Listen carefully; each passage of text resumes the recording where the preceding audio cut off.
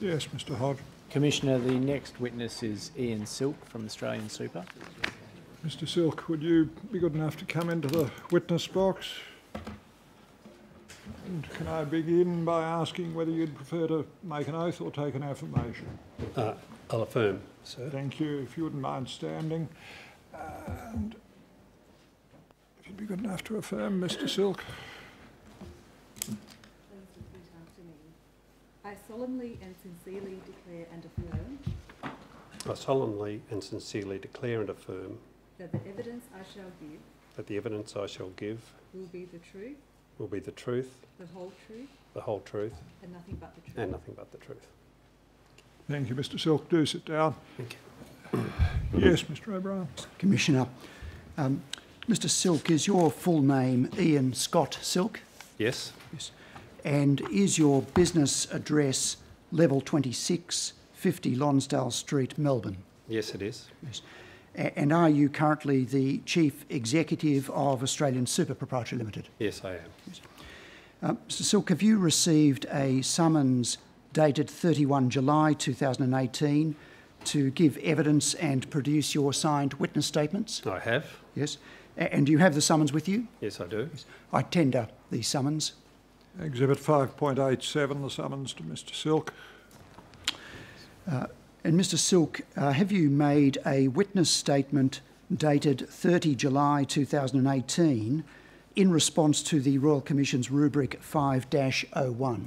Yes, I have. Yes. And do you have a signed copy of that witness statement with you? I do. Yes. And are the contents of that witness statement true and correct to the best of your knowledge? Yes, they are. Yes. I tender that witness statement and the annexures to it, Commissioner. Witness state and annexures 30 July 18 concerning rubric 5-01, exhibit 5.88. And Mr Silk, have you also made a second witness statement dated 31 July 2018 in response to the Royal Commission's rubric 5-60? Yes, I have. Yes. And you have that witness statement with you? I do. Yes. And are the contents of that witness statement true and correct to the best of your knowledge? Yes, they are. Yes. I also tender that witness statement and the annexures thereto. A further witness statement and annexures of 31 July 18, exhibit 5.89. Thank you, Mr. Commissioner. O'Brien. Yes, Mr Hodge. Thank you, Commissioner. Mr Silk, Australian Super is Australian Super Fund is the largest superannuation fund in Australia, Yes, it is.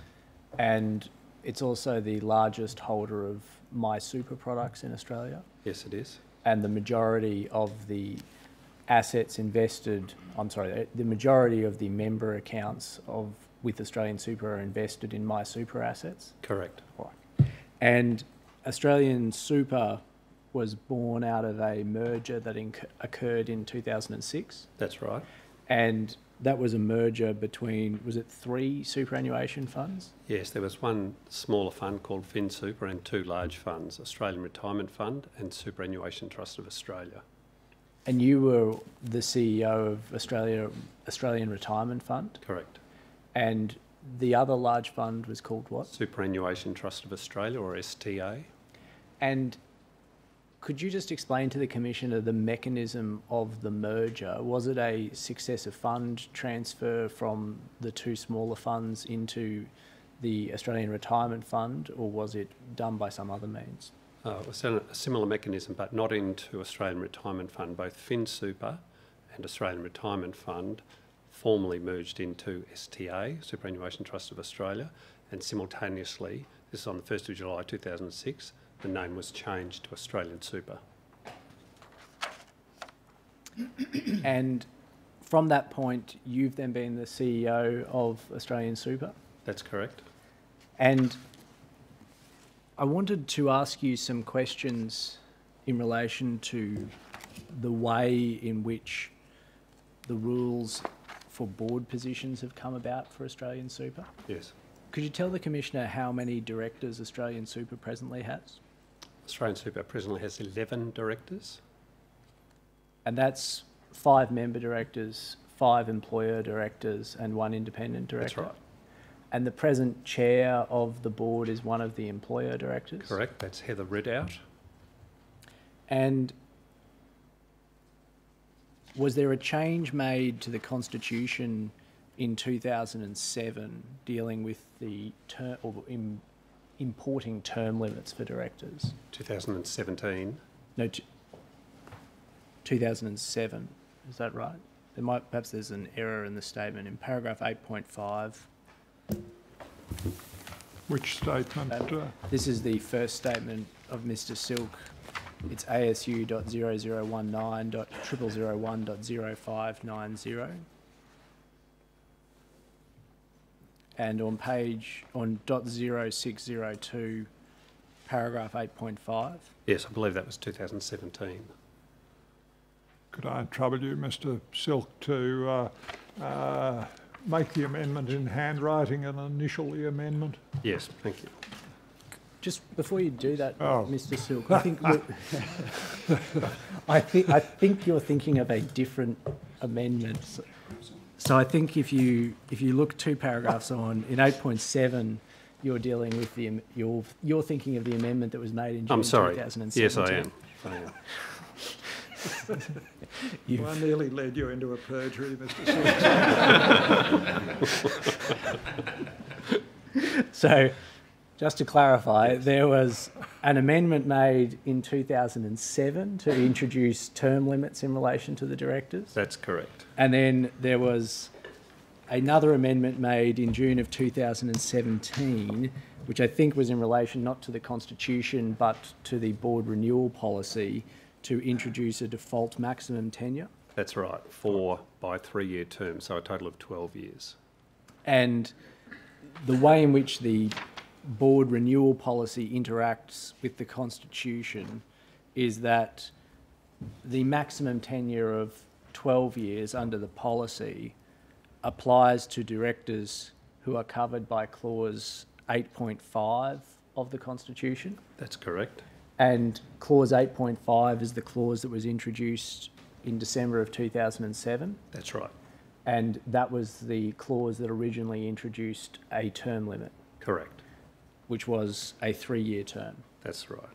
And of the 11 directors that presently sit on the board of Australian Super, 4 of those directors are not covered by clause 8.5.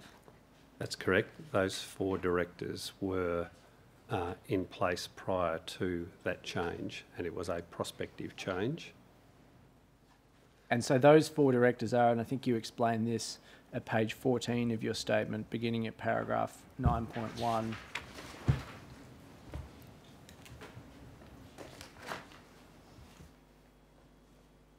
Ms. Ridout, who is the present chair and was appointed on the 1st of July 2007. That's correct. And she is one of the employer directors. That's right. And then Mr. Oliver, who is the deputy chair, he is one of the member directors. Yes. And he was appointed on the 1st of July 2007. Yes. And so again, clause 8.5 doesn't apply to him. Correct. And then the third director is Mr. Willis. Yes. And he is, again, an employer director. That's right.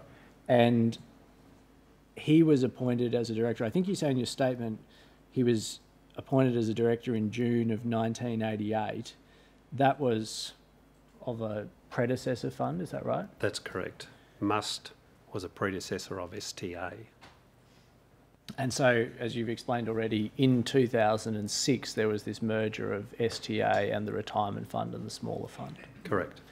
And he continued on as a director of the new entity. That's right. And then the fourth director is Mr. Daly. Yes. And he's a member director. Correct. And so there are 4 directors who aren't covered at all by the term limits? That is true as we sit here today, but the shareholders are formally reviewing that position at the moment and are considering whether to include those 4 directors into the same term limit arrangements that apply to all the other directors. I see. And does the board of the trustee, so separate from the shareholders, does the board of the trustee have a view as to whether term limits should apply to all directors? I'm sorry, I should say tenure limits. Tenure limits? Tenure limits, yes. by implication, because it was the board that authorised a letter to be sent from the company secretary to the two shareholders, inviting them to reconsider the current arrangements. Do you know why the current arrangements are as they are? That is, why was it only prospective that clause 8.5 operated? I don't know. But in any event, of the four directors who are presently excluded from the application of clause 8.5, they are part of this board that has formally asked the shareholders to reconsider the That's position. correct. All right. Now, And I might say that was a unanimous resolution of the board. and in relation to independent directors, there is only one independent director, as I think you've already explained, on the board. That's right. And does the board have a position as to whether there should be more independent directors on the board of Australian Super? The board has discussed that and is open to that, but the board's starting position is that rather than the structure of the board be defined by, for example, a third directors being independent, the more important consideration is that the board is comprised of appropriately skilled and qualified and experienced people. And so that's their overriding starting point for the optimum composition of the board, the optimum structuring of the board. And so in order for the board to be satisfied that it has the right composition in terms of skills, does it develop some sort of matrix when a board seat becomes vacant to determine whether or what the necessary skills are for that position? Yes, so the board maintains a skills matrix, and when a position becomes vacant, a letter goes from the trustee office to the relevant shareholder advising that there is a vacancy, advising of any relevant skill issues that the shareholder is invited to consider when nominating a representative back to the board. And when that nomination comes back to the board considers it against the skills matrix, considers all the other accompanying documentation, including curriculum vitae, reference checks and the like, and has the authority to decline it. So the board has the authority to not accept the nominee and return it to the shareholder and invite them to reconsider. And is that under the Constitution or under a policy of the company? It's certainly under the policy. I'm not sure whether it's under the Constitution. And what happens if the board declines to accept the nomination but the appointing shareholder insists? How would that sort of deadlock be resolved? The shareholder cannot insist. If there was a deadlock, to use that term, then no appointment would be made. But in practical terms, there'd be negotiations between the board on the one hand and the shareholder on the other to reach an agreed position. And has this happened on a few occasions in the last few years? The filling of a vacancy or? The filling of a vacancy. Yes, this has happened. We currently have 4 directors on the board who've served less than 2 years. So it's happened 4 times in the last 2 years. I want to move then to a second topic. Just before you do, you say the shareholder cannot insist. Can you expand that and tell me why the shareholder cannot insist on the nominee?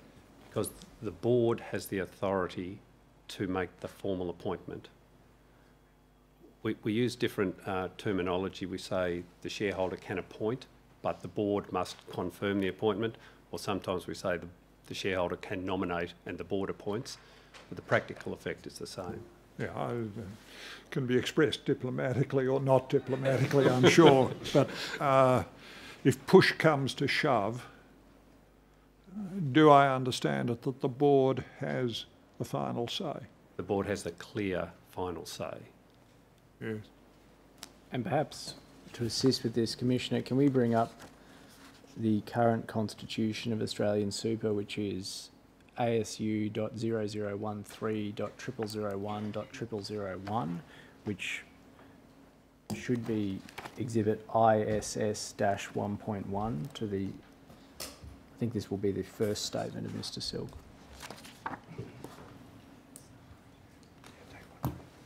If we go to page .0014,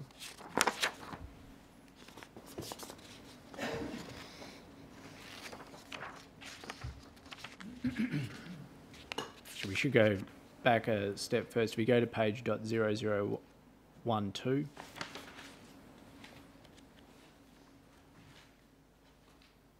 So this is providing, Commissioner, you'll see clause 8.1, the company must have an equal number of A-class directors and B-class directors. And I assume, Mr. Silk, that an A-class director is an employer, or is sorry, an A-class director is the union-appointed director, Yes, that's right. and the B-class director is the director appointed by Australian Industry, Correct. which is the employer That's right. representative body. Yes. And then if we go over to clause 8.3, which is on page 0014, Commissioner, you'll see 8.31, the appointment and removal of A-class directors and B-class directors must be ratified by the board and will take effect from a date determined by the board. So that, I think, in answer to the question I asked earlier, which is Yes, it I'll under the adopt your Constitution? It Yes. seems to be the Constitution. Thank you. Did you want to ask anything further about no. that, Commissioner? Thank you. I want to move now, Mr. Silk, to the second topic, which is the new daily. And Commissioner, to assist with dealing with this, can I just tender a statement of Paul Schroeder? The doc ID is ASU.0018.0001.0372. I believe the solicitors for Australian Super have a signed, final, original signed copy of the statement. And the statement is of what date? We got a The date first, on it. the 1st of August, Commissioner. 1st August. Statement of Paul Johan Schroeder, 1st August 2018, ASU 001800100372, Exhibit 5.90. Thank you, Commissioner. Mr. Silk, Mr. Schroeder is a group executive within Australian Super, That's correct. and he's given the statement in response to some questions that the Commission had asked about the investment by Australian Super in the new daily. Yes. We haven't required Mr. Schroeder to attend to give evidence. We're hoping, and I think we've indicated this to Australian Super, that to the extent that we need assistance, or the Commissioner needs assistance with this, that you're able to address some of these issues in relation to New Daily. Yes. And I assume you have at least some level of familiarity with the New Daily. I have some level of familiarity, yes. Right. So, as we understand it, in 2012, a proposal was made for Australian Super to invest in the New Daily. Yes. And to help, can we bring up ASU.0018.0001.0087?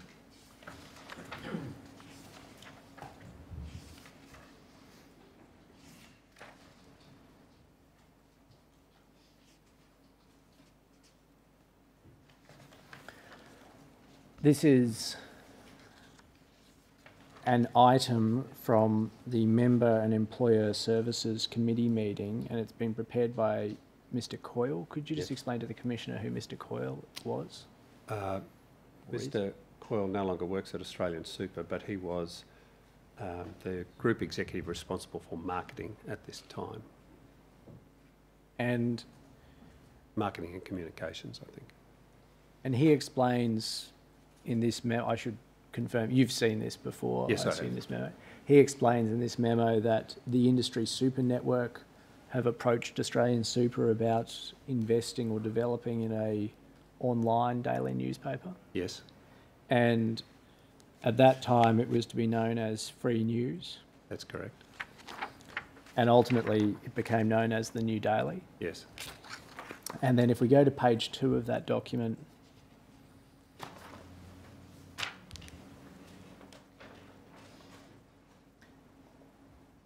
it sets out, we can see there, the various pros and cons that were to be considered as part of the investment. Yes. I've used the word investment. Yes. That, I think, is probably misleading. As I understand it, it wasn't an investment in the sense that ultimately when Australian Super acquired shares in the relevant company, they weren't acquired as an asset of the fund. That's correct. It was offered, the shares in Australia, in the New Daily or Free News were offered to Australian Super. We ultimately accepted that invitation, but they were not, as Mr Hodge says, an asset in the portfolio of assets of the fund. Instead, they were paid for out of the $1.50 per week member fee. So the fund has two sets of costs, if you like, a member fee of $1.50 a week or $78 a year, and that pays for all non-investment costs of the fund, including marketing and the like, and it was paid out of that source, not an asset of the fund. And does that reflect the fact that the acquisition of an interest in the New Daily wasn't perceived by Australian Super as being an investment intended to generate a investment return for the members? That was our judgment, yes. And rather, it was seen as something like a marketing tool? Yes, it was seen as a tool to enhance the fund's engagement with members. And can you just explain that a little bit more?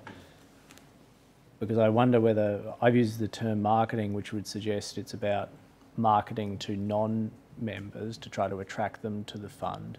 But I think you're not agreeing with that. You're suggesting that it was about something else. If I could give some context here. As Mr Hodge said in his opening yesterday, superannuation is a compulsory product. It's relatively complex, which means that many of the people who are members of superannuation funds, and this is certainly true of Australian Super, are not engaged with superannuation, much less their fund.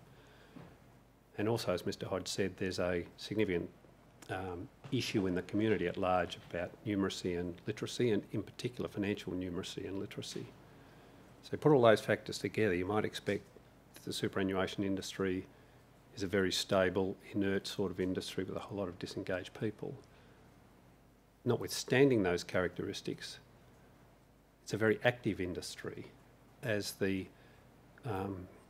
May draft report of the Productivity Commission reported, there's more than 2 million buying decisions each year. The Productivity Commission estimated there were, I think, 450,000 people who enter the workforce. There's around 1.5 to 1.6 million, this is annually, 1.5 to 1.6 million people who change jobs or re-enter the workforce. And by their numbers, there's 220,000 people who switch superannuation funds each year unrelated to a change in employment. So there's over 2 million decisions which go to joining a fund or electing to remain a member of a fund. In Australian Super's case, we have more than 200,000 members each year that leave the fund, which means that we need to replace those members and hopefully more than leave, because economies of scale and our capacity to leverage those economies of scale for the benefit of members is at the very heart of how the fund operates.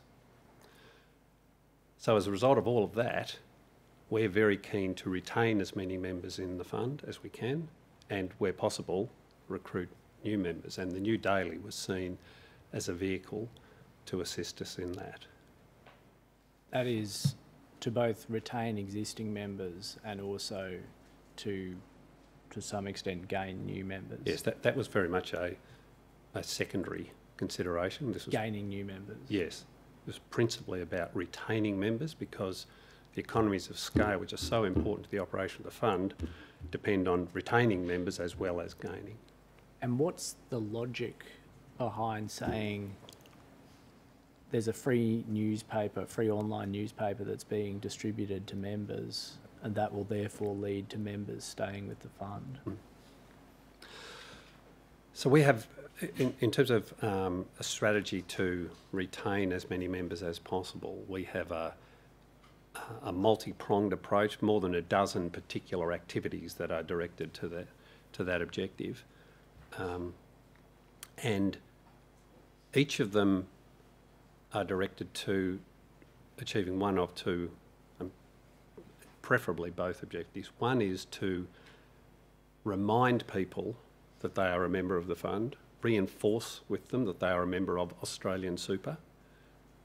Bearing in mind this is a low engagement product, most people default into the fund, they don't elect to choose the fund, so it's an important part of their membership of the fund. Yes, I'm a member of Australian Super, that's right. They've contacted me about this or that. And secondly, having made that contact, seek to communicate with them means by which they can increase their retirement savings, and we talk about a range of actions that they can take. So the idea with the New Daily was to send them a publication, the New Daily, and for the receipt of that publication to be reminded that Australian Super, my super fund, has been involved in the provision of this service to me.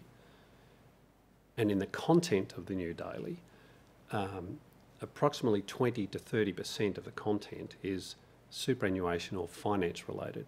So to the extent they read it, hopefully the numeracy and financial literacy issue we spoke of before might be addressed at least in part. Now, when Australian Super initially acquired its interest in the New Daily, it acquired that by purchasing, I think, 2 million partly paid shares, is that right? That's correct, yes. And they were partly paid in the sense that the initial capital contribution made by Australian Super was $1 million. That's correct. And then at some stage, the further capital contribution of another $1 million yes, was made. About 12 months later. And one of the things I'm interested in understanding is if we just pull down that table and pop out the paragraph above, you see it says, in order to serve this purpose, free news, which as we talked about was what the New Yes. Daily was originally to be called, must not, however, be a house journal and reflect the industry fund view of the world. A charter of editorial independence will need to be signed and adhered to by the owners. What I'm interested in understanding is, first, do you know whether that ultimately occurred? Yes, there is a charter of editorial independence. And the second thing is, I'm not sure I understand why it's in the interests of members for the trustee of the fund to acquire or put out a publication that doesn't reflect its view of the world. Yes. It's not my document, of course, but I think I understand what is being sought to be communicated here.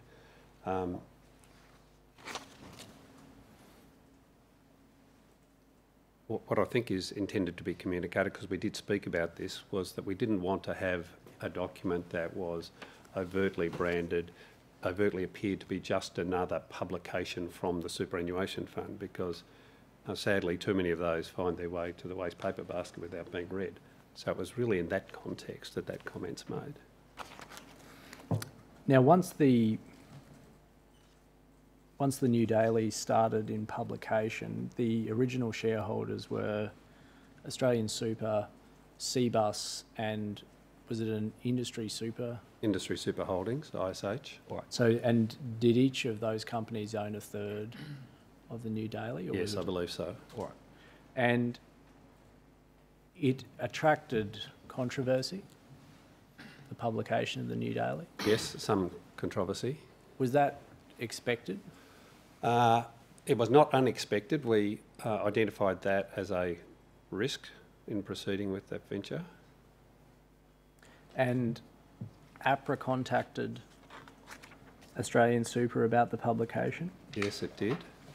And we might bring that up, which is ASU.0018.0001.0119.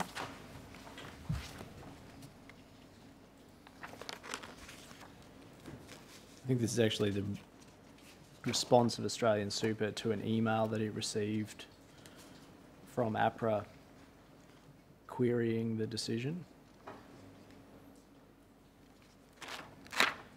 But I take it after this response there wasn't further engagement with APRA? Yes, there was communication from APRA because the New Daily had been raised at a parliamentary committee, I think a Senate Select Committee or Senate Economics Committee, and the APRA representative there contacted me to seek similar information as contained here as to the basis for our involvement with the New Daily. Well, we might come back to that in a moment. That was in relation to the New Daily, not in relation to Yes. Fox and Hen House? I think you're right. I'm sorry. That's It's right. in relation to Fox Yes, and Hen House. that's right. So the New Daily was raised in some discussions we had with APRA, but I don't recall any other formal exchanges with them on this issue. All right. But you also wrote to Senator Sinodinos in relation to the New Daily? Correct? If we bring that up, that's ASU.0018.0001.0170.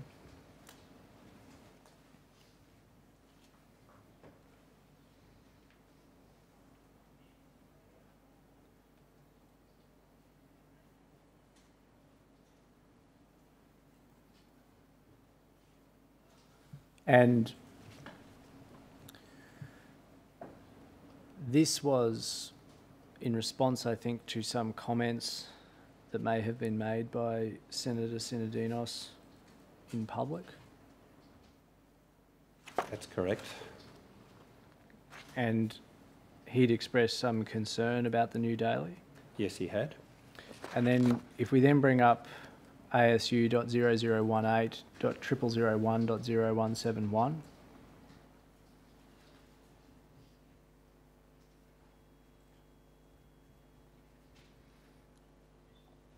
and this is the response from Senator Sinodinos. He was then the Assistant Treasurer. That's correct, yes. And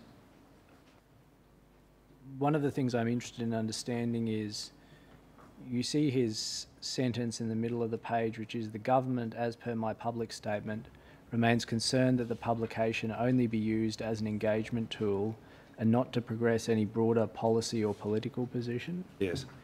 And I understand your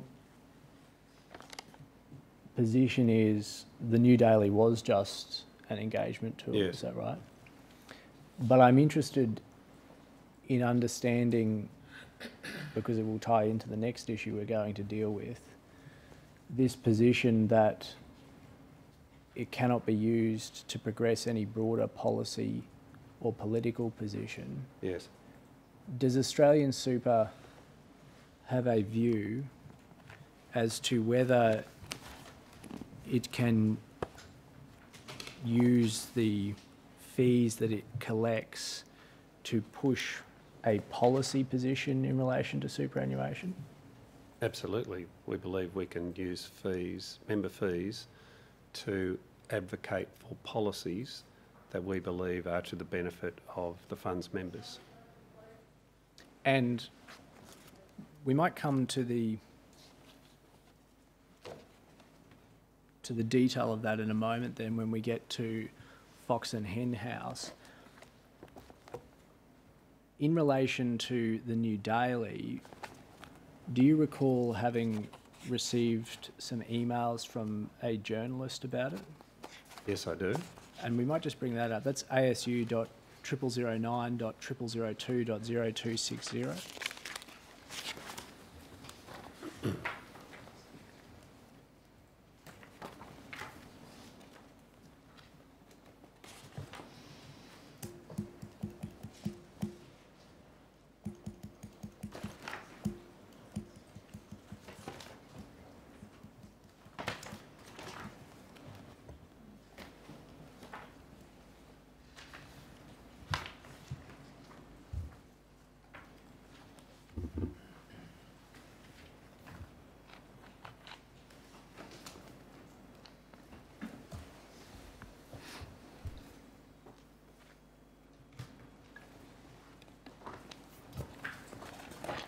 The document annexed to a statement, or is it No, Commissioner. freestander? It may be, I don't have it as an extract. I have it, the document ID is ASU.0009.002.0260, but it's, I suspect, part of a board pack supplied to the Board of Australian Super. Yes, that's correct. All right, I'll try ASU.0009.002.0261.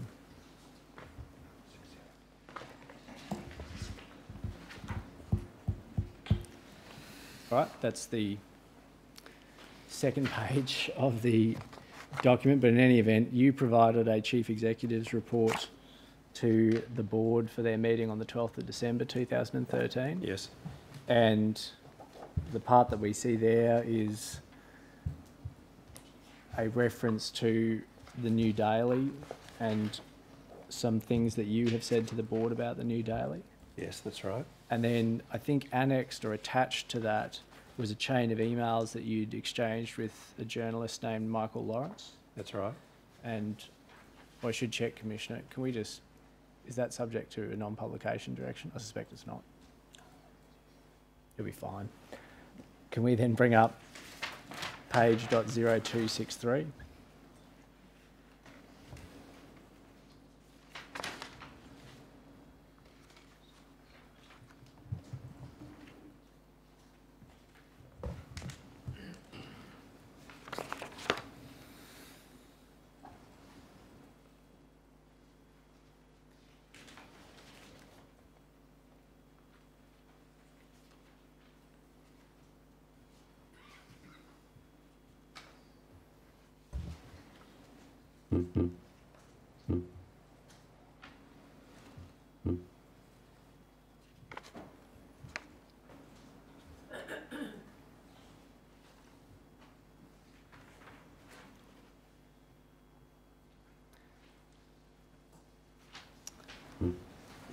I might just ask you the questions, Mr. Silk. I suspect you'll remember the issue.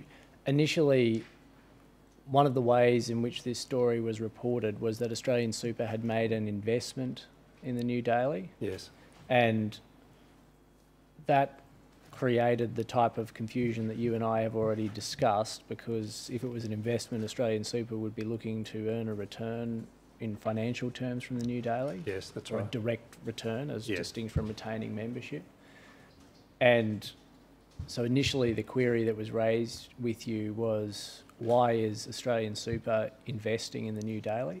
Yes. And then you explained that wasn't the case, that it was being used for member engagement, which you've already referred to. Yes.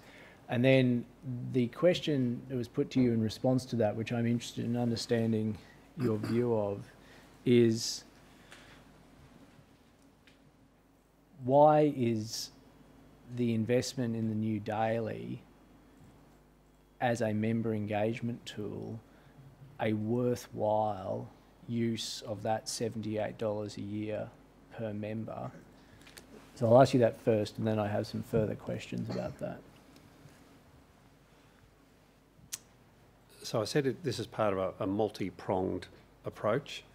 You have to see this in the context of that multi-pronged approach. For example, a direct mail out, a one-off direct mail out to Australian Super's members costs $2.3 million. We are coming off a low base of engagement, and we're trying to improve our ability to engage meaningfully with members. This was a new and innovative approach. It was our best judgment that it was worth trying this, because heaven knows most techniques that we've used and the industry at large have used have not been successful if you look at the level of disengagement. We thought it was a worthwhile service to provide to members on the basis that it may yield the engagement dividends I was speaking about earlier. What was the connection that the member drew or was able to draw between publication and AusSuper? In the first instance, we emailed fund members for whom we had an email address and alerted them to the publication and the fact that they could participate in it. We're also hamstrung by our own approach. We had conflicting legal advice through this period as to whether, not as to whether we could provide the service, but how we could provide it. Could we provide it on an opt-out basis or an opt-in basis? In the event, we started providing it on an opt-in basis, and as you might expect, the numbers who availed themselves of that were relatively modest. Of recent times, in an endeavour to measure the success of the new daily in achieving both the engagement objective and the role it might play in assisting members making smart decisions in relation to their superannuation, we have from the start of this year begun a 12-month trial, and members who join online are being receiving the new daily unless they opt out, and we're going to compare the engagement factor of that group and the decisions they've made over the course of the 12 months with a control group, so that at the end of this year we think we'll have as good an idea as we can as to whether the two objectives, in particular the retention and engagement objective, has been achieved. And when each edition or issue arrives in the inbox, does the recipient have any overt cue connecting the receipt of the publication with AusSuper? Not on an ongoing basis. Or at all? Well, initially, because they... Either opt-in or opt-out. Correct. I understand that, but Correct. Beyond that? That's correct. Yes. Now, one of the other things that was suggested to you was, rather than becoming effectively the owner of a media company, that AusSuper could simply afford to lower the administration fee. Yes. You've made the point, well, this came out of our $1.50 a week fee that we were charging in any event. But I do want to understand that. Why isn't it the case that Australian Super couldn't say, well, we're not going to spend $2 million acquiring the new daily, and instead we're going to lower the administration fee? Now, to be fair, it's probably going to equate to, I would guess, 90 cents in 1 year for all of the members, but nevertheless, why couldn't it do that? We certainly wouldn't have lowered the administration fee. It was a $2 million one-off payment. From the time we've made it to now, it works out about 20 cents per annum per member. If we continue in it for some years to come, then that figure obviously declines. It was in the context of our overall marketing budget, and I'll back up here, $2 million is serious money in anybody's language. We're a members-focused organisation. We don't splash money around lightly. So $2 million, this expenditure was not made lightly. I think you've seen the significant material that occurred through the organisation, including at board level, before the final decision was made. But it was made on the basis of our judgment that relatively small amount of money in the context of our multi-pronged marketing approach was worth spending. I think to take the first part of what you said, you're effectively saying, look, whether we spent $2 million on this or not was not going to have an effect on what our administration fee was. No. The fund's administration fee was last set in 2009 at $1.50. It's remained at that level to this point. In the interest of full disclosure, I'll say we are reviewing that, but it has been frozen at that level since 2009, and it simply wouldn't have been a realistic prospect to decline this option of participating in the new daily and reducing the $1.50. The fee that is charged, the $1.50 fee per week, is that charged as remuneration to the trustee that the trustee can then spend in any way that it wants, or is it effectively a limit on the amount of indemnity that the trustee is going to take against the fund each year? That may be a legal question that Yes. you're not able to readily answer. Yes. Can you rephrase the question? What I'm trying to understand is, I suppose you can look at it in this way. You charge all your members $78 a year, and then for certain categories of members, there'll be a percentage administration fee for a very limited number of members, I think, in the retirement product. Correct. If Australian Super doesn't incur costs that rise to the full level of that $78 per member per year, Yes. what happens to the balance? That money is retained in the fund for future use for members. Is it effectively set aside as part of some sort of reserve? It's into an administration reserve, the only purpose of which is spending on member services. Right. Now, ultimately, there came a point when the operators of the new daily said that they needed further funding to continue. That's right. And at that point in time, Australian Super said it didn't want to provide further funding. That's correct. And instead, the company that operates the new daily was then wholly acquired by ISH. That's right, which had been a part owner. And the consideration that was paid by ISH to each of CBA Prior. and Super for their shares in the new daily company was zero. Yes, I think by that stage there were 4 additional shareholders. Oh, I'm sorry, Yes. Mr. Dinelli points that out, that there were some additional shareholders Yes. that had invested. But the consideration paid to the other shareholders was zero, is that right? Correct. And can you explain to the Commissioner how that came about, that this investment, this acquisition for $2 million ultimately ended up getting sold to Industry Super Holdings for nothing? Yes.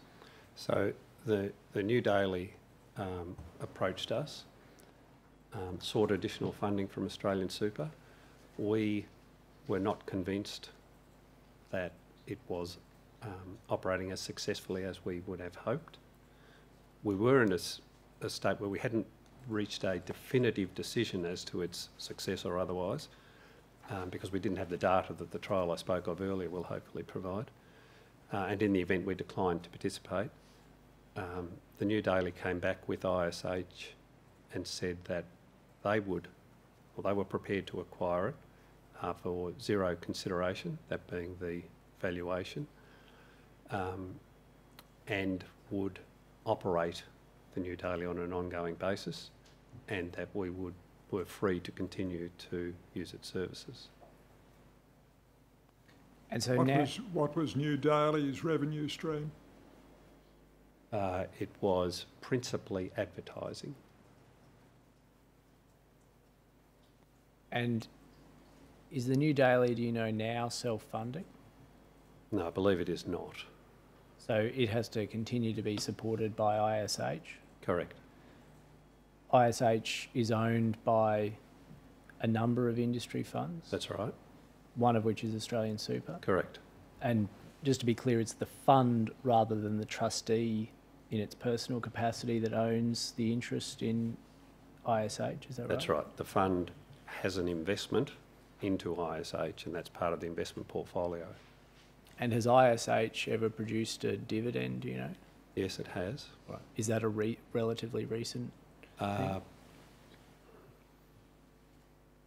can't recall when, but it has proven to be a very successful investment for the fund. It was written up about 30% in the last financial year. Sorry, in the... I'm sorry, it's written up about 30% in the last financial year. Yes. It's worth around $900 million. At some point in time, did Australian Super, the fund, sell down part of its stake Yes. in Yes, ISH? it did. Right. And did it sell that down at a profit? Yes, it did. Right. And when was that? That transaction would have been completed about 12 months ago. I want to, Commissioner, I was going to move off the New Daily to the last topic, which is... Can I just stay with New Daily a moment? At the time of determining whether or not to acquire, did Australian Super have any view about what kind of voice New Daily would add to the media landscape? This is at the time of the original At acquisition? the time of acquisition?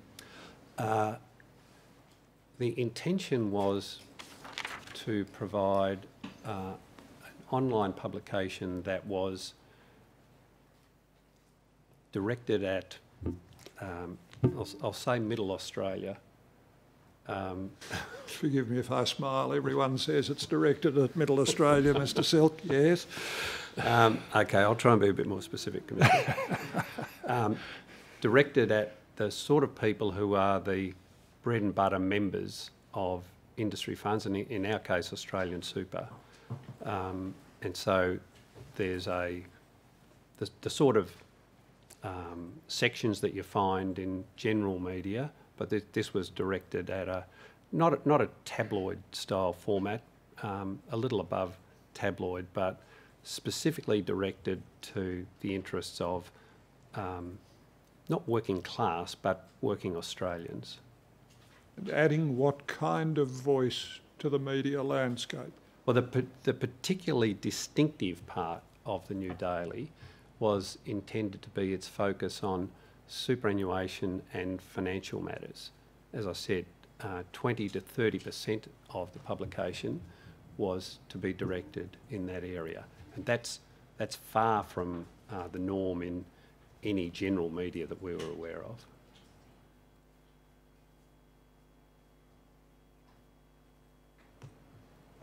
And is that the voice that it developed? Well, it has stayed true to the 20 to 30% content in superannuation and financial services. That was the particularly attractive part for us, so I would say yes. Yes. The last... Oh, I'm sorry, I tendered that document, Commissioner. The CEO report of 12 December 13. Could you say together with attachment? Is that, Commissioner? Would you mind At the saying? moment I haven't said anything, Mr. Hodge. But am I right? It's the CEO report of 12 December 13 and its attachments, do you want? I'm sorry, it's the CEO report for the meeting of the 12th of December 2013. The report itself is dated the 30th of November 2013. Yes. And also together and with its attachments? Yes, please, Commissioner. Right, are we on the one page now, Mr. Yes, Hodge? thank Good. you, Commissioner, we are. ASU 0009 0002 0260 becomes Exhibit 5.91.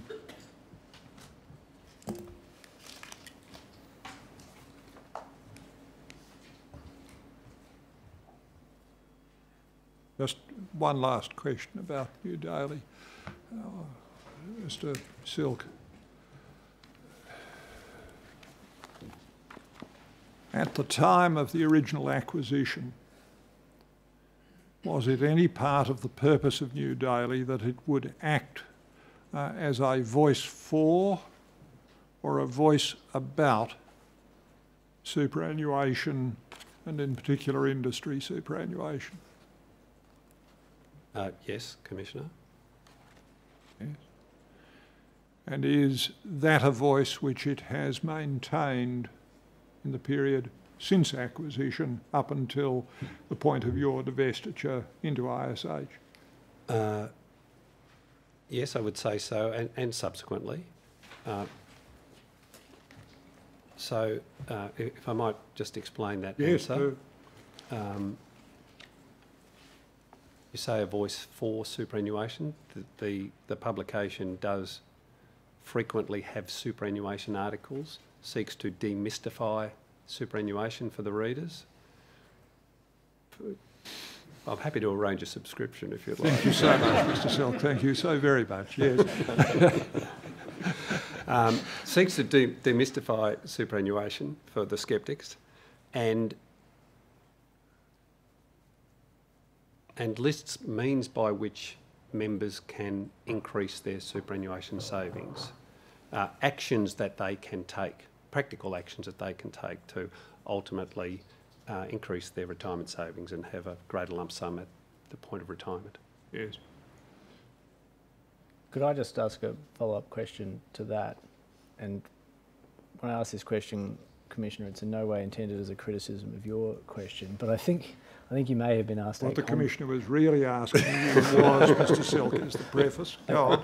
I think you may have been asked a compound question, which was it intended to be a voice for superannuation, and was it specifically intended to be a voice for industry funds? And I think you've addressed the voice for superannuation. Was it also intended to be a voice for industry funds and advocate for the position of industry funds? In the sense of advocating in relation to the positive features of industry funds, I suspect we'll get onto this in the topic you've foreshadowed, but the difference between the best funds and the poorest funds is literally life-changing for a lot of people. And to advocate for superannuation, in particular for the best superannuation funds, the funds that produce the best returns for members, is in the DNA of industry funds. And we were happy to see the New Daily do that, not be a thoughtless cheerleader for industry funds, but where there are merits of those funds and where people are best served by being members of those funds, then we think it's important to point those features out to people. So again, the answer then is yes, it was originally intended to be a voice also in favour of industry funds? Where the facts warrant that, and we say in most cases the facts do warrant that. And to come back to the point we looked at earlier, which was editorial independence, yes, how does that fit with editorial independence? I think you've received the Commission has received the Charter of Editorial Independence. It labours the point almost to death about the fact that it's to be editorially independent. But again, I come back to the point that where the facts warrant it, to advocate on behalf of industry funds is entirely consistent with that. So I was going to move to the last topic, which is Fox and Hen House. I just actually need to ask you about one other small thing, which is about cash returns. Yes. Could we bring up Mr. Silk's second statement, which is ASU.0020.0001.0273.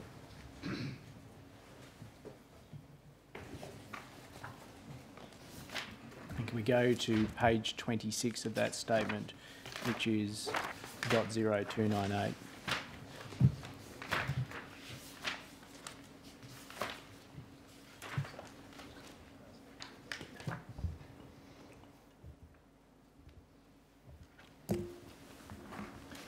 this is a table, I think, setting out in response to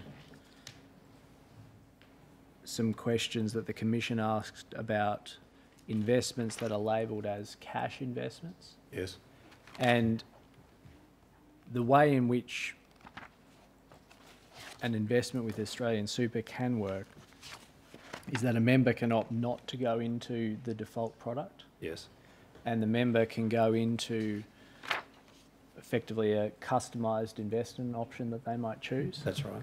And there'll be various, I think you call them pre-mixed options or do-it-yourself mix options. Yes.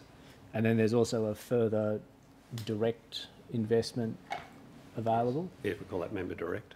And in relation to the in relation to the do-it-yourself mix options, it's possible to invest wholly in cash. Correct.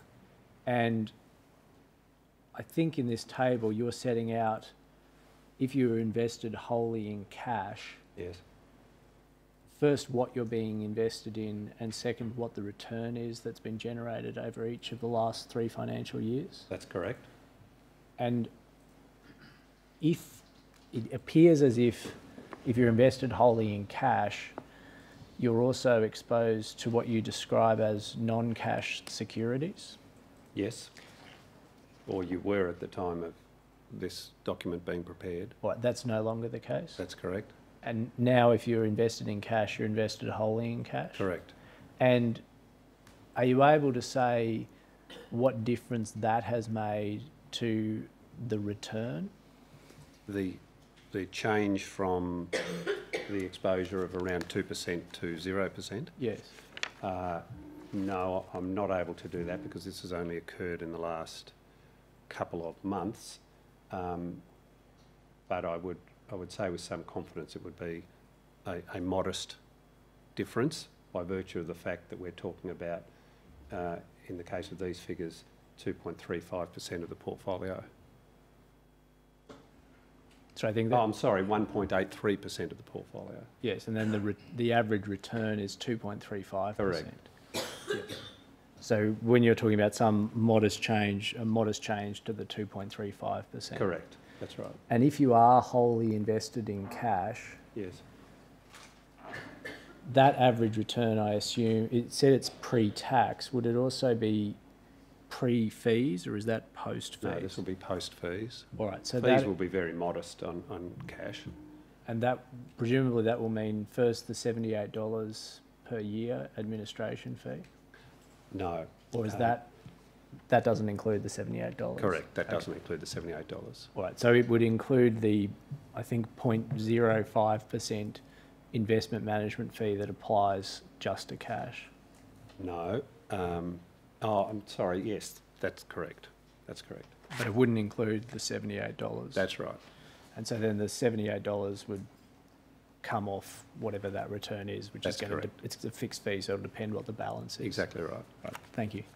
And what was the reason for going from having the approximately 2% exposure to non-cash options to no exposure to non-cash options? So APRA wrote to, I think all super funds, but certainly to a large number, including Australian Super, a couple of months ago, advising that during their supervision activities they'd identified a number of cash options which had a substantial proportion of assets in them that were non-cash, and that members that might have been expecting not just a return of cash but the volatility of a cash option were really invested in a way that they had not bargained for, and asking funds to review their cash options and to make them true to label.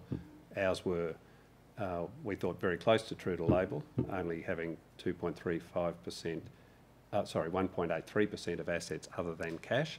But immediately upon receipt of that letter, we instructed the manager to revert to a 100% cash portfolio. Commissioner, I want to now deal with the last issue, which is Fox and Hen House. Yes. There are, we think, a few different versions of the Fox and Hen House advertisement, Mr. Silk? I'm only aware of one final one. There may be others. When you say one final one, I think one is the finishes with a website which is Banks Aren't Super, Yes. and there's another one that finishes with Help Save Our Super. Right. Okay. Do you Yes. know which one Yes. is which? No, Okay. I'm not. Was it the case that Fox and Hen House was a campaign developed by ISA? ISA in conjunction with a number of its constituent funds. And ISA is a wholly owned subsidiary of ISH. That's correct. And ISA provides, amongst other things, marketing services to funds. It provides, strictly speaking, it provides marketing services on behalf of funds in a collective sense.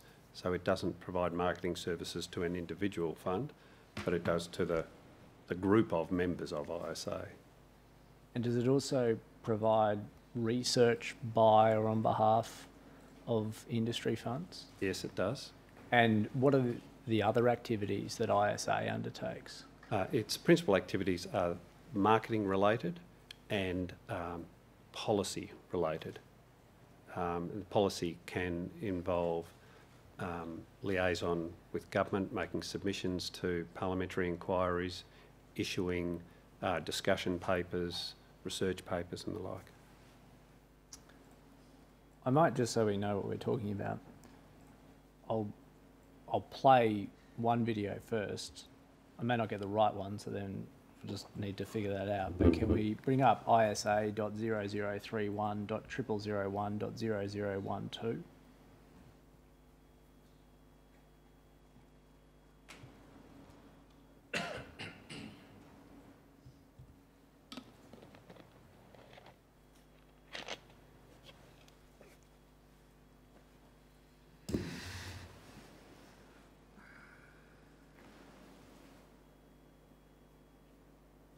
Bedtime. Good night, Doris. The big banks want to get their hands on your super.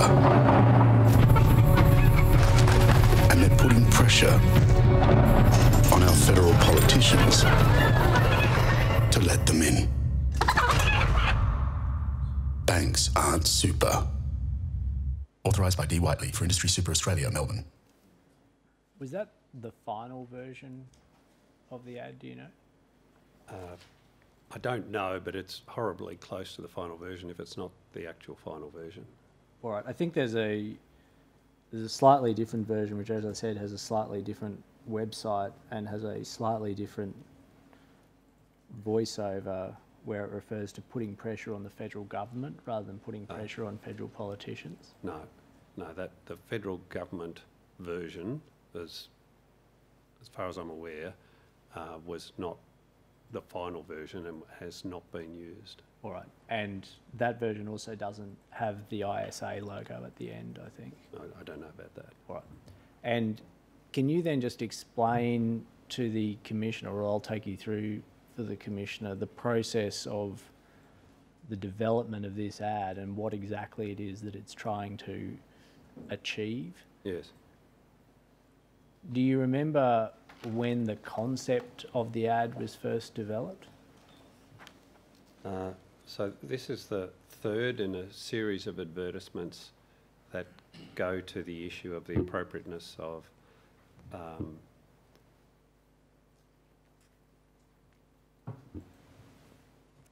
banks in superannuation and the issue of how the default fund system works.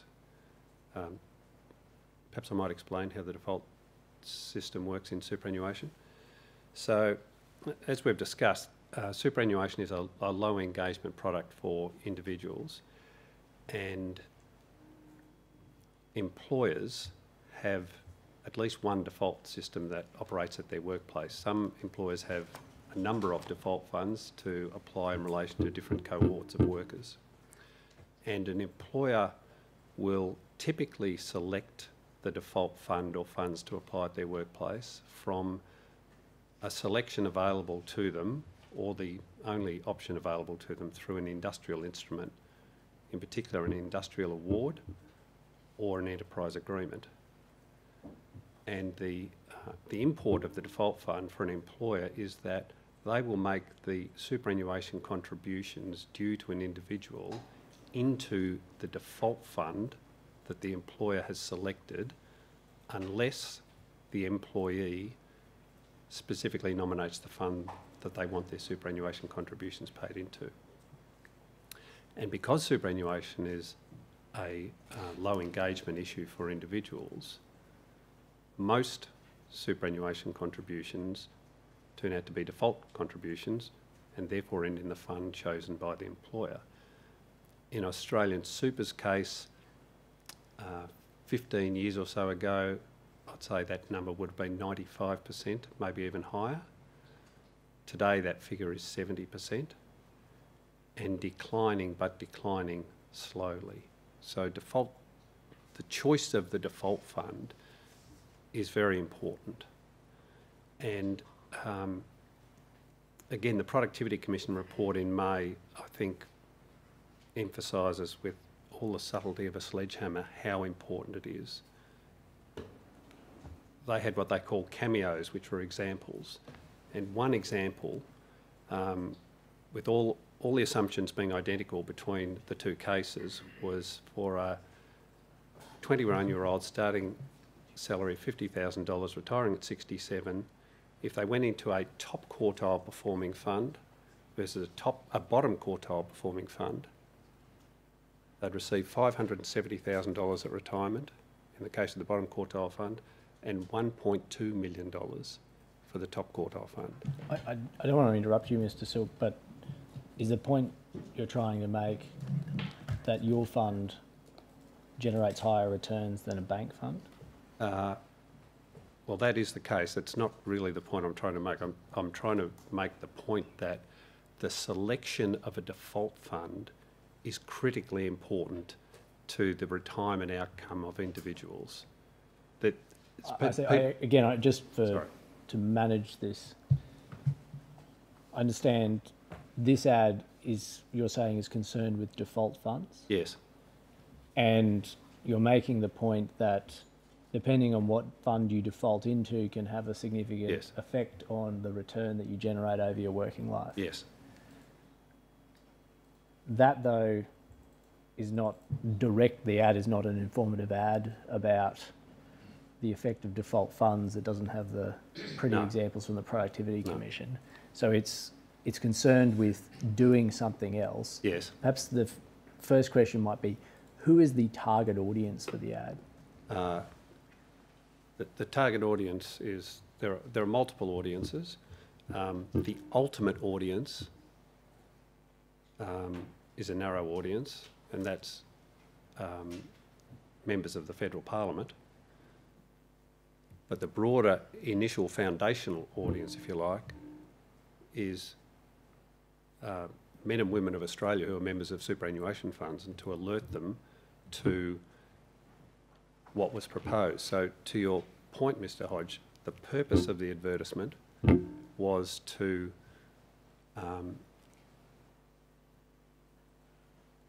was our endeavours to prevent a lobbying effort that was being undertaken by retail wealth management companies, in particular the big banks, to change the default system from a framework that we say provided significant protection for workers to one that exposed workers to significant risks of mis-selling, cross-selling and conflicts of interest that would have done them significant damage.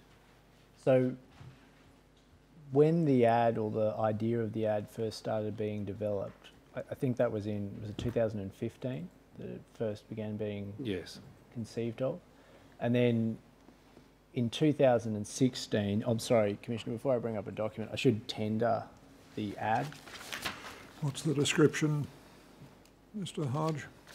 An advertisement titled Fox Fox and in the hen house. I think Fox and hen house. I keep being corrected Oh, is it? about that, Commissioner. Right, ISA what? .0031.0001.0012. Exhibit 5.92. And can we bring up ASU.0009.0002.1300?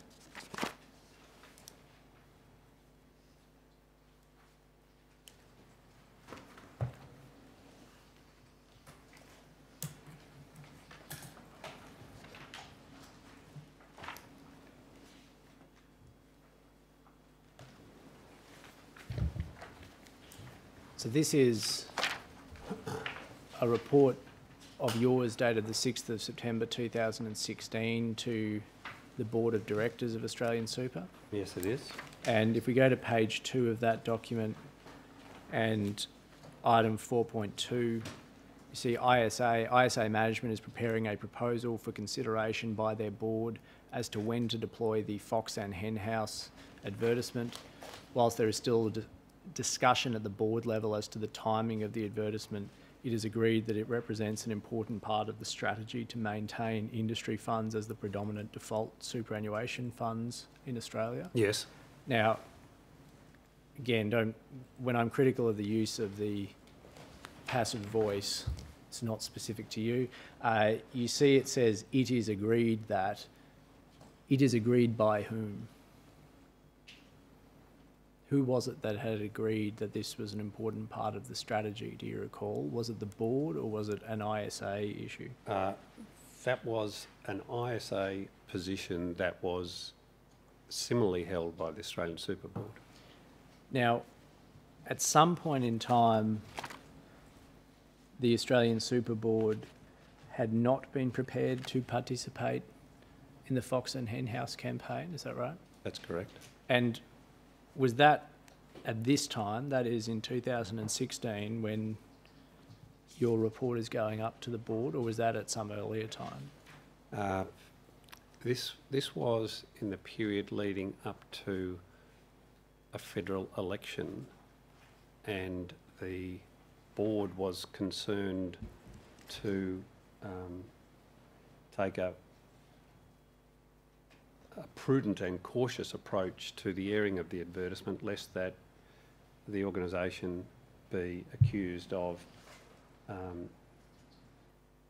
adding to the typical febrile atmosphere around elections. So Australian Super's position was not to participate due to the timing of the election as opposed to the substance of the advertisement. So, and I hope I'm not getting the timing wrong, the federal election was in 2016, is that right? Yes.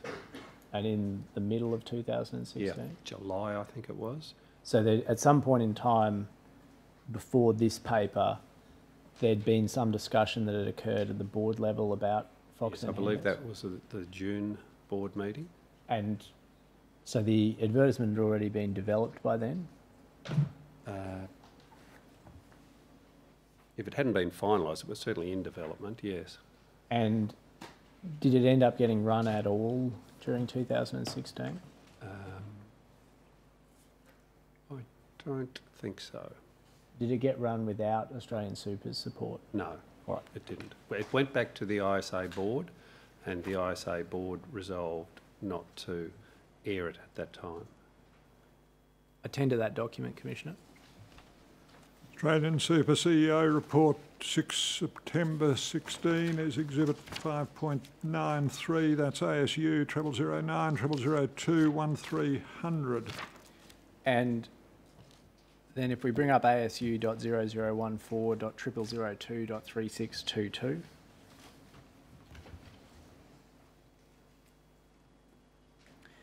This is a report prepared by you to the Australian Super Board for a meeting on the 1st of March 2017. Yes, that's correct. And it concerns the ISA marketing campaign. Yes. And is it the case, do you sit on the ISA board? Yes, I do. All right. So what you're reporting back to on the board is, the Board of Australian Super, is where things are at with the development of the Fox and Hen House campaign. That's right. And I think you note there that issues that remain to be settled include the script of the advertisement, Yes. timing of the advertisement, Yes. and sending a letter to the Prime Minister urging a change of tack on certain policy issues. Yes. And I think, unfortunately, we don't have the attachment, but what was the change of tack that the ISA board was seeking from the Prime Minister? In relation to the advertisement, to drop the proposal that had been pushed by the retail wealth management sector, in particular the banks, to remove the protections that exist in the default fund structure that then applied and currently still do apply. And when you're referring to the protections, can you be more specific about what you mean by that? Yes. So currently, awards and enterprise agreement, most awards and enterprise agreements have a superannuation clause. The superannuation clause will identify usually a small number of superannuation funds from which employers can select the default fund. That's a process of negotiation between trade unions representing workers and members of superannuation funds and employers. The proposal was to essentially strip superannuation from the industrial system and allow employers the unfettered right to choose the default fund that would apply at their workplace. And in doing so, create the likelihood, based on research that had been undertaken, that retail wealth management organisations, in particular the banks, would seek to leverage their business relationship with employers with a view to influencing them to choose, in the case of the banks, a bank-owned fund as the default fund to apply at the workplace. And the mis-selling, the cross-selling, the conflict of interest in particular that would apply through that model present a situation where the very great likelihood, indeed the express design objective of such a change, would be to see millions of Australians that would otherwise be in higher performing industry funds in poorer performing retail funds. We just go back to my question. The particular protection mechanism that you're referring to is that enterprise agreements and awards contain a superannuation clause. Is that the essence of it? That's part of it, but it's the preceding step that the parties involved in the negotiations of that clause, the ultimate outcome of which is the clause in the industrial instrument, comprise employers or employer representatives and trade unions representing the members. So there's an express member stake in the game. But the legislative change would be to remove a provision for superannuation from industrial awards and enterprise agreements. Correct. And in that case, employers would be free outside of those enterprise agreements and awards to choose what would be the default fund. Correct. And the concern that I think you're identifying as driving ISA and therefore Australian super is that this would mean that it would be possible for employers to select I'll call it a retail fund rather than an industry fund. That's right. Most employers, in our experience, want to do the right thing by their employees and will be minded to choose the best fund for their employees. But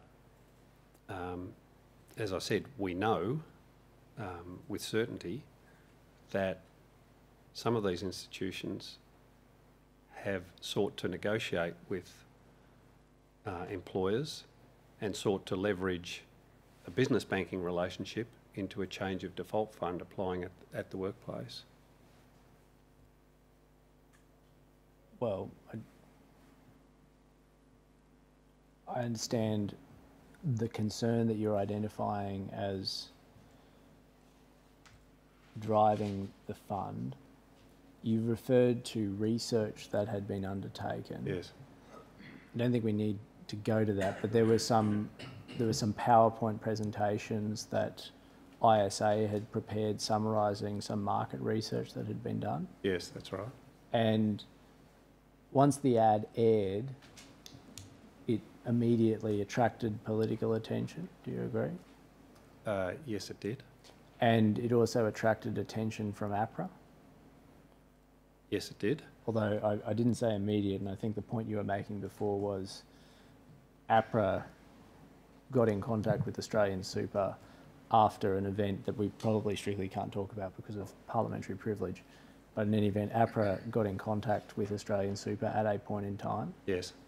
And in response to that query, you wrote back to APRA to explain the position of Australian Super. That's right. I tender that document, Commissioner. Australian Super CEO Report 1 March 17, ASU 0014 3622, Exhibit 5.94.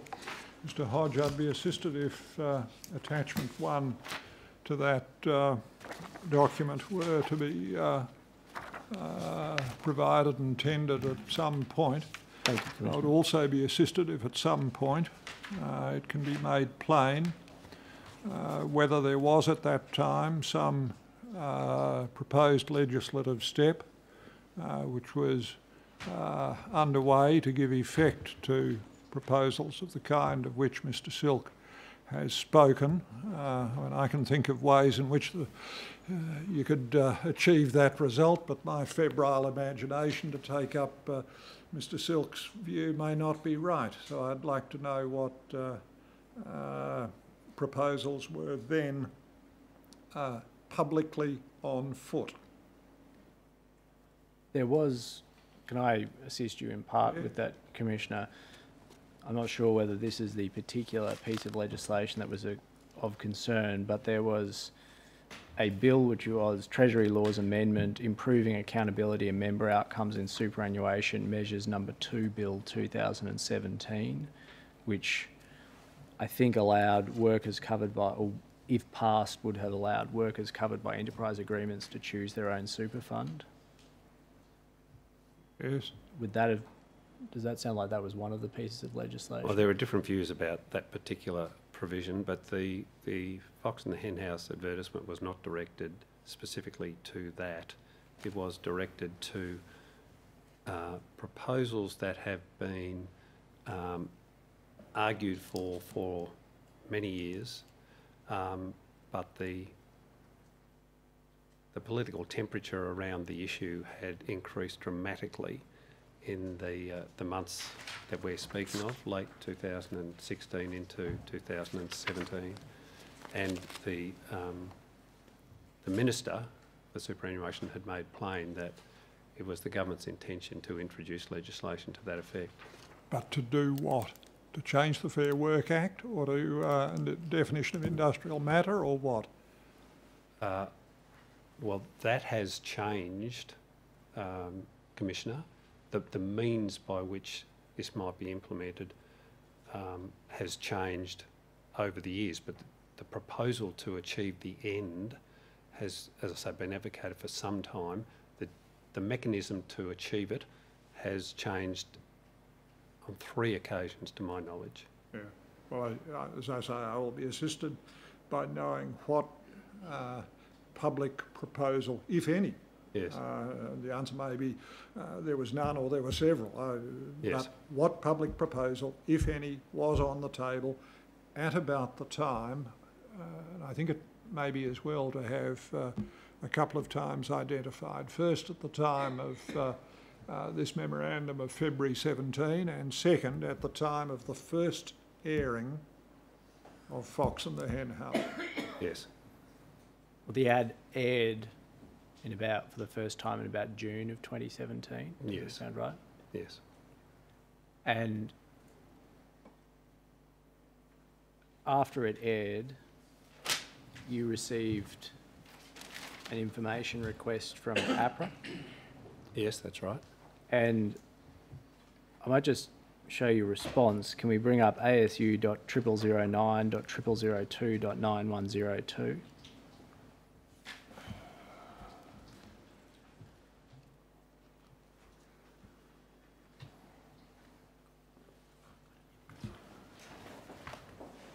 So this is an email. I'm sure you've seen the unredacted version. This is an email back to a representative of APRA. Yes.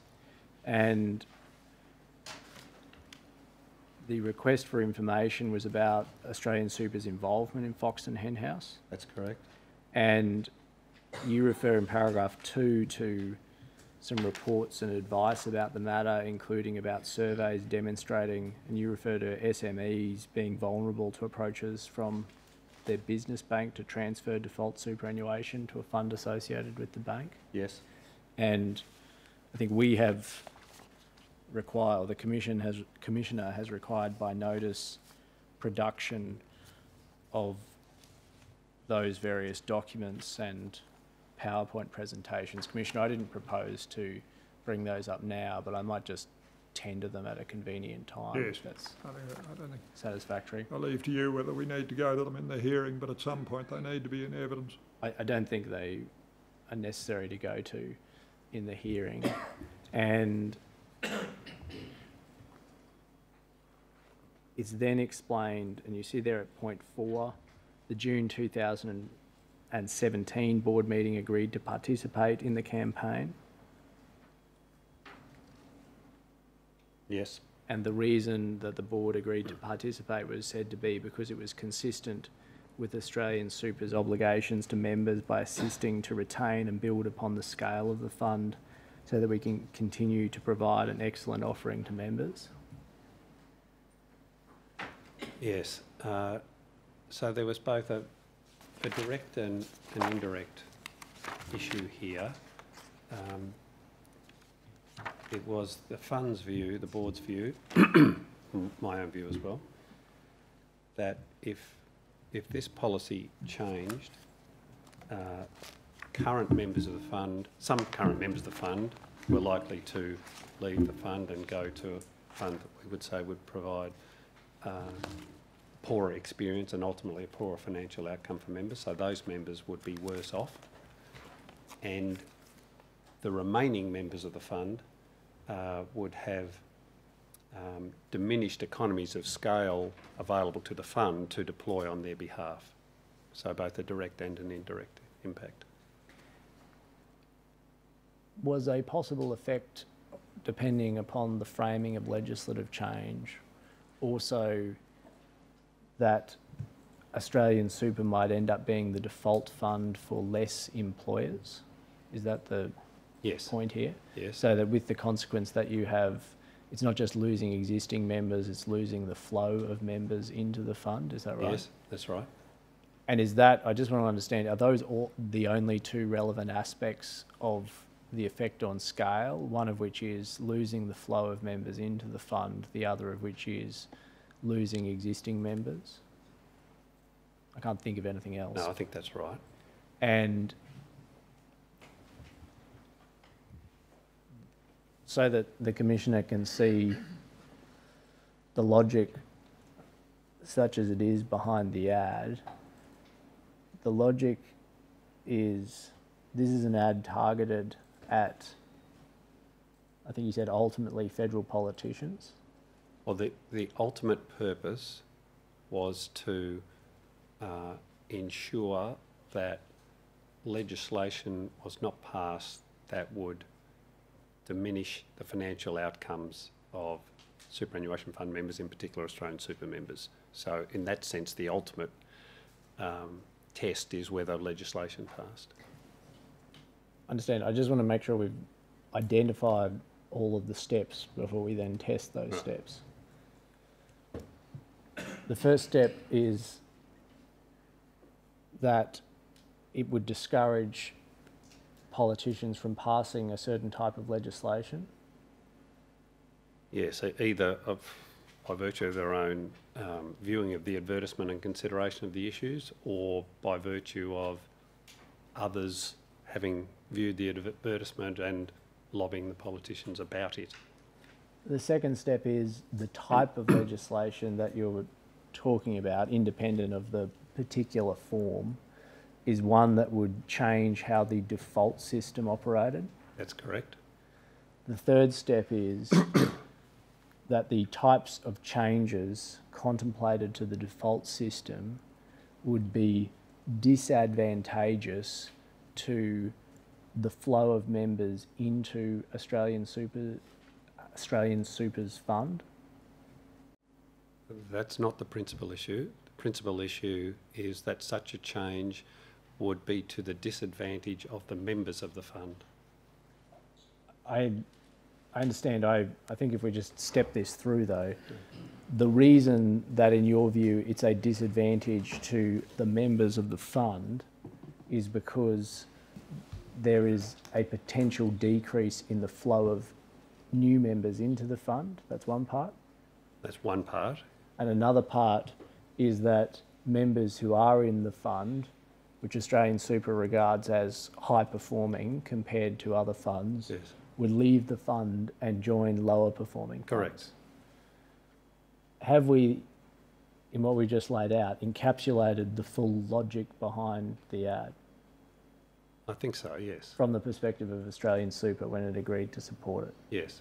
All right. And attend to that document, Commissioner. Email Silk to APRA 17717 ASU 0009029102 Exhibit 5.95.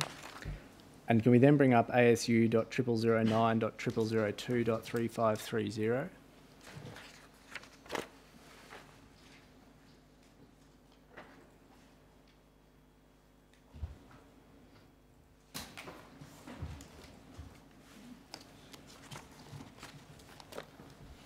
This is your Chief Executive report dated the 8th of June 2017, but for the board meeting on the 23rd of June 2017. That's correct. And I think what has happened, if we go to the second page,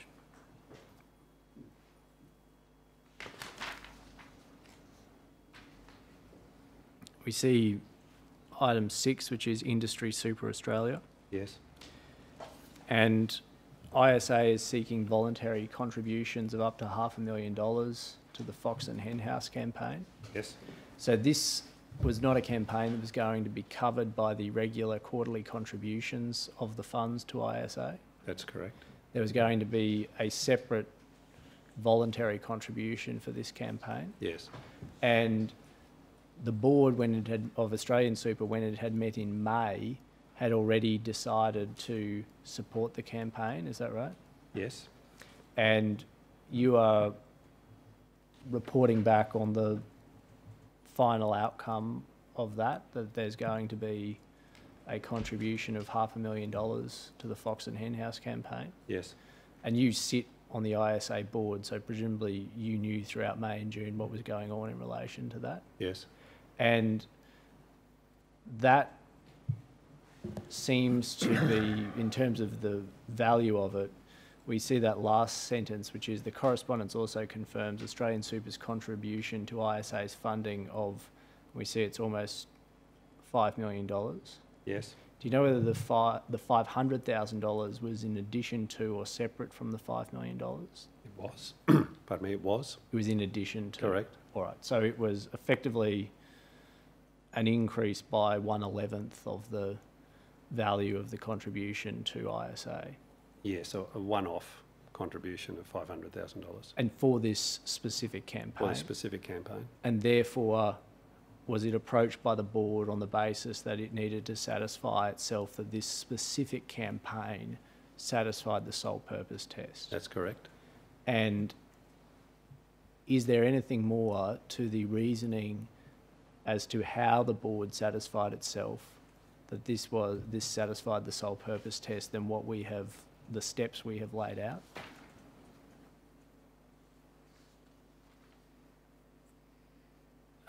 In what sense? Well, perhaps if we do the steps, but we do them in reverse, which maybe helps to see the logic of it, such as it is.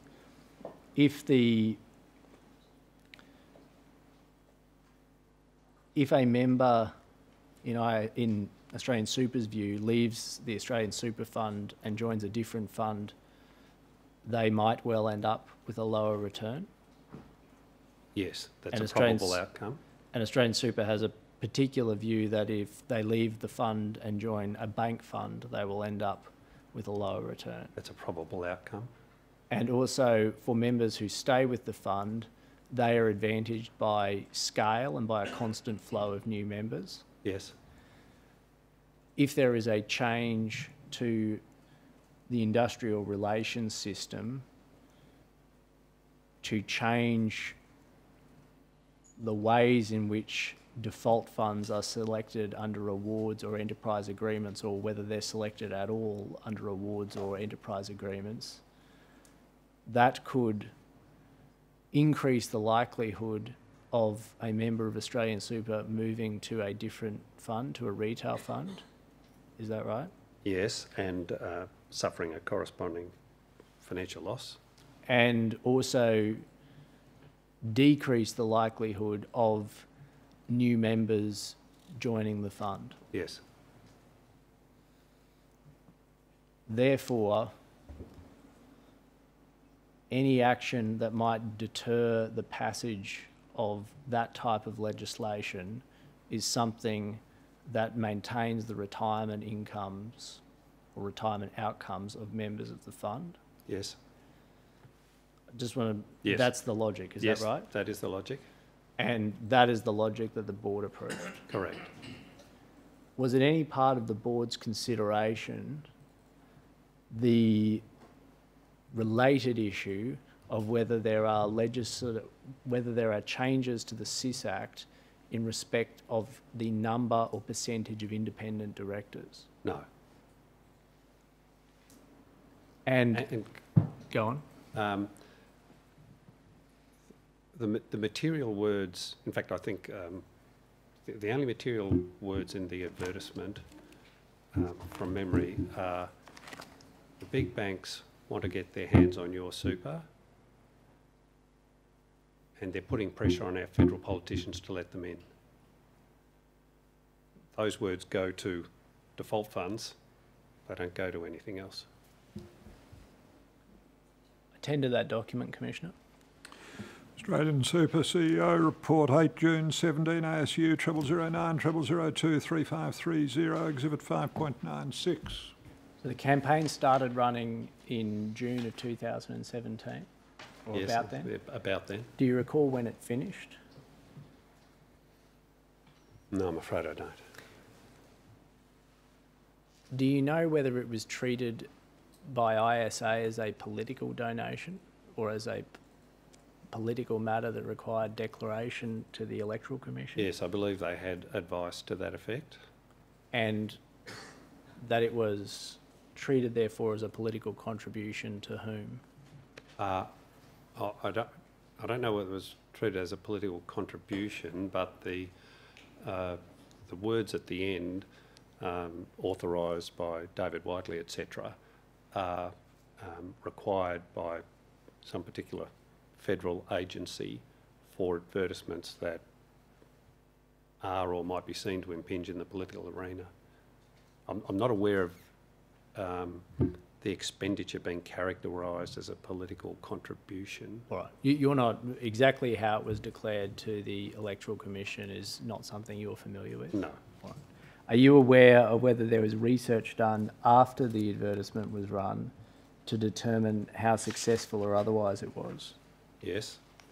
And was that done by Australian Super or by ISA? That was done by ISA. I want to show you a document so you can tell me whether this is the one. Can we see isa.0003.0001.0680?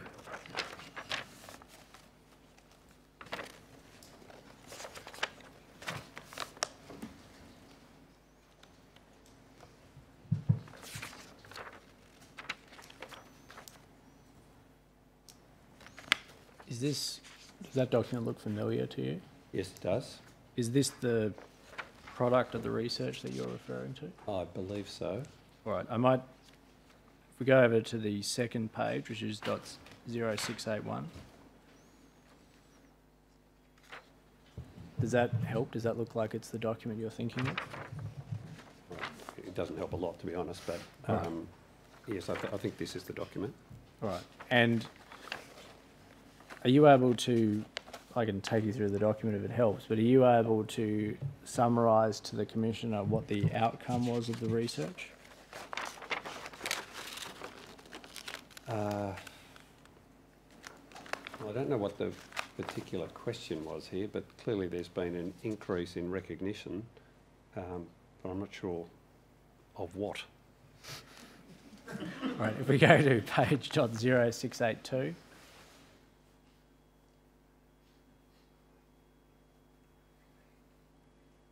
Yes. So this seems to be effectively evaluating the perception of industry funds as against retail funds or bank funds. Yes.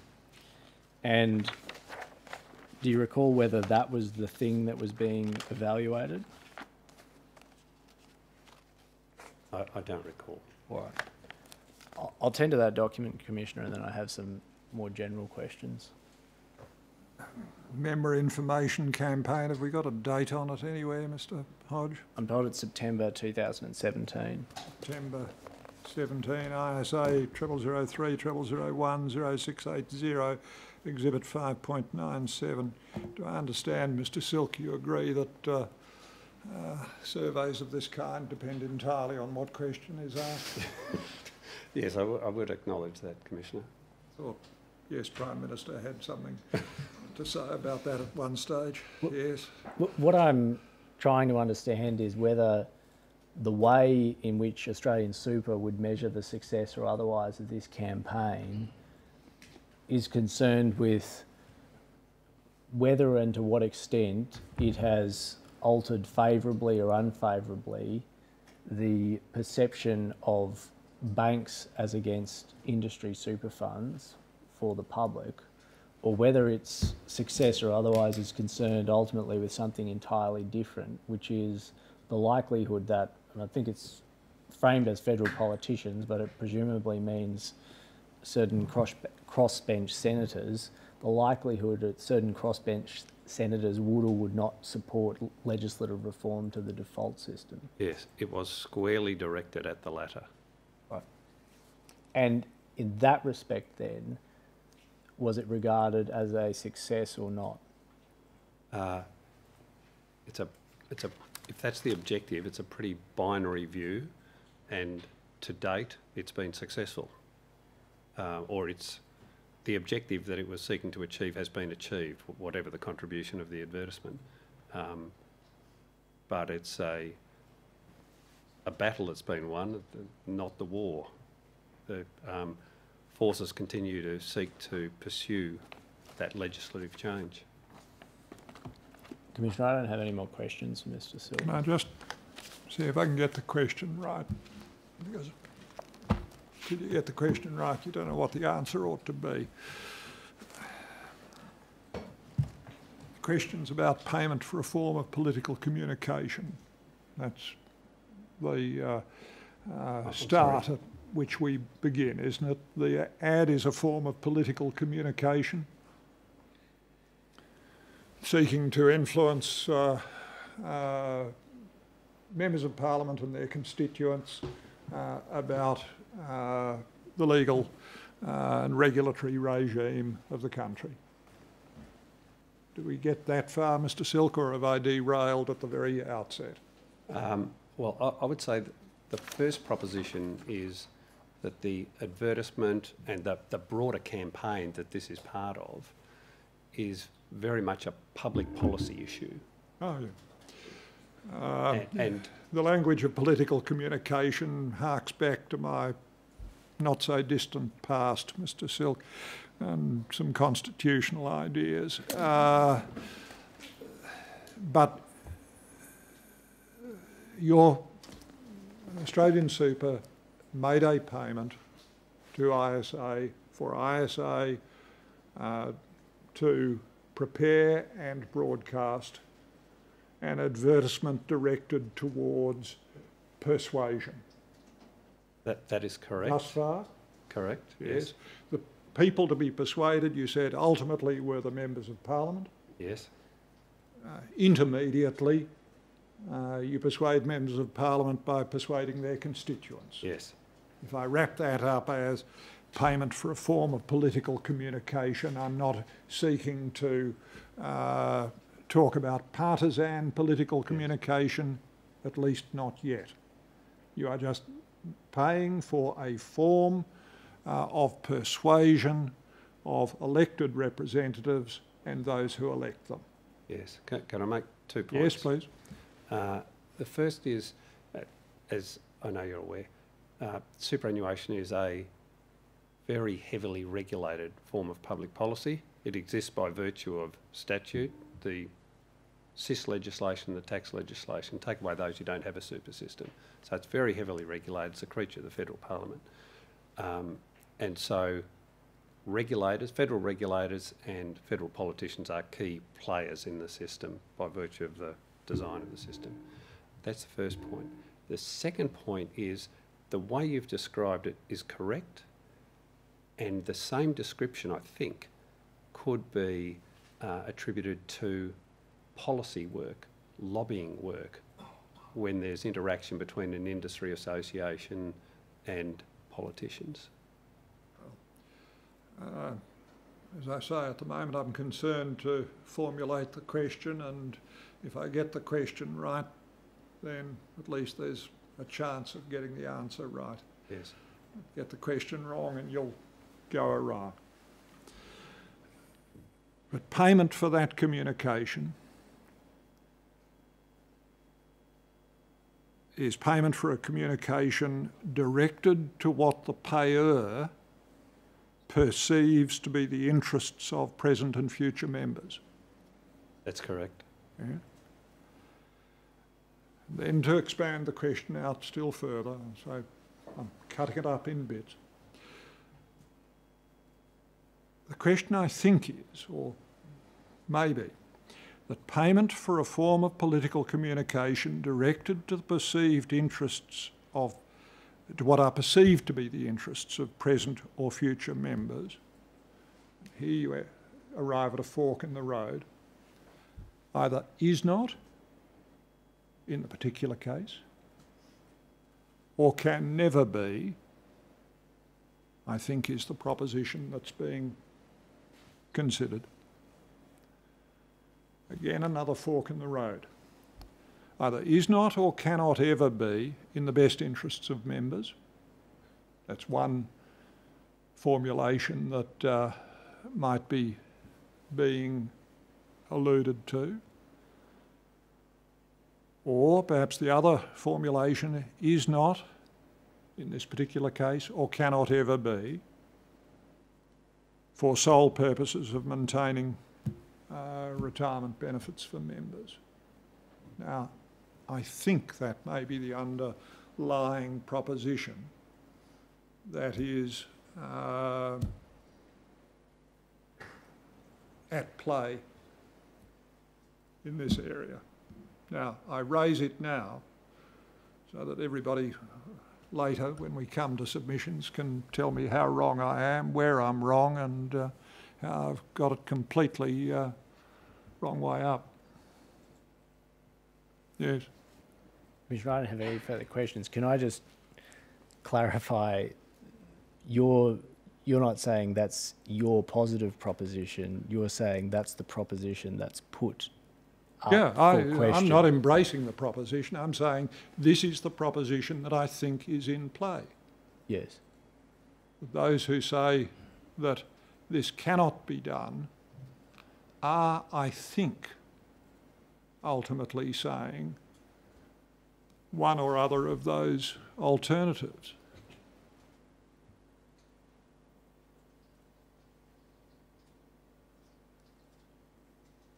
But I don't want people running away thinking that yes, I've come to some conclusion that this is not or cannot be of this kind. I've reached no such conclusion at all.